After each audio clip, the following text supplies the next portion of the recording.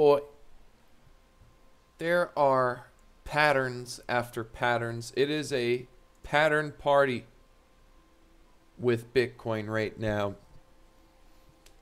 I'm hearing many YouTubers that were once touting RSIs and MACDs and many indicators, and now they speak of patterns more than ever. I wonder why. I wonder why. So as we're sitting here staring at, we could draw a million triangles, a million things, wedges, triangles, sledges, trimming hedges, lines out the yin yang. You could find almost, I mean, there's still, we're certainly still, I believe, more bearish, but here is a pattern that I feel can repeat. Talking about fractals, fractal patterns. This pattern right here. Double bottom into a little pump, right? A small, it just gets sold off, and then bam, goes up, right?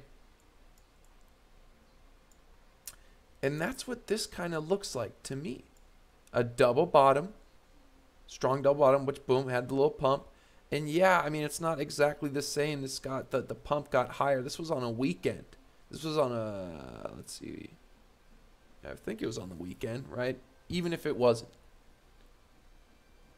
So I am watching very carefully right now. Shout out to the whale crew. We are in a killer shitcoin trade.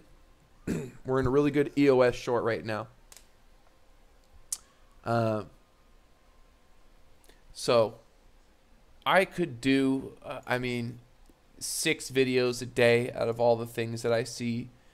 This one I feel is rather urgent because this can shoot us up into the 4100, hell, even the 4200 range, which is sort of what we want to happen, because then we want it to bust down.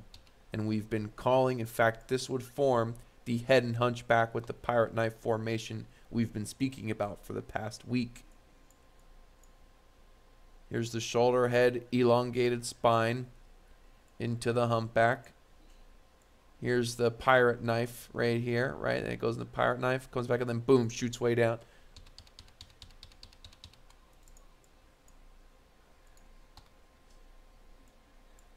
So if it happened before, it will happen again in the future. History does repeat itself, no matter what anyone says. And that's the importance of this message. There could be a pump. Could be a flash pump to 4100, 4200. Certainly in the books. So make sure you're prepared. Otherwise, don't be scared.